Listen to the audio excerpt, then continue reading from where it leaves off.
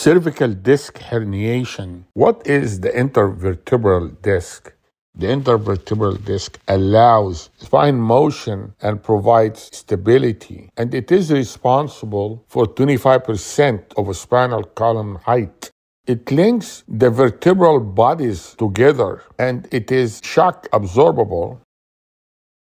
It's composed of two parts: the annulus fibrosus, the outer structure which encases the nucleus bulbosus. It has type 1 collagen, and it has a high tensile strength. It has more collagen than proteoglycan. The nucleus pulposus is the central part of the disc, and it is surrounded by the annulus fibrosus. It has type 2 collagen and has about 88% water. It is hydrophilic, means it absorbs the water. It's compressible. Aggrecan is a proteoglycan that is responsible for maintaining water content of the disc, and it resists compression. It is a viscoelastic matrix that distributes the forces smoothly to the annulus and to the end plate.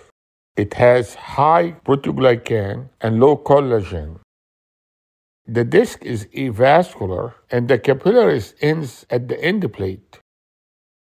Nutrition reaches the nucleus pulposus through diffusion through the end plate. The annulus is not porous enough to allow diffusion. How about the innervation? The dorsal root ganglia gives rise to the sinovertebral nerve, which innervates the superficial fibers of the annulus.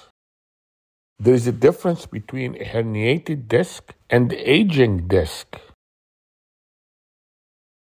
A tear in the annulus fibrosus will allow the nucleus pulposus to herniate through that tear, compressing a nerve root and causing nerve irritation and maybe sciatica. In the aging disc, there will be loss of water content, and the cartilage will convert to fibrocartilage. There will be decrease in nutritional support, water content, and proteoglycans, and there will be increase in keratin sulfate, increase in the degradative enzyme activity, and will be no change in the absolute quantity of collagen. Thank you very much. I hope that was helpful.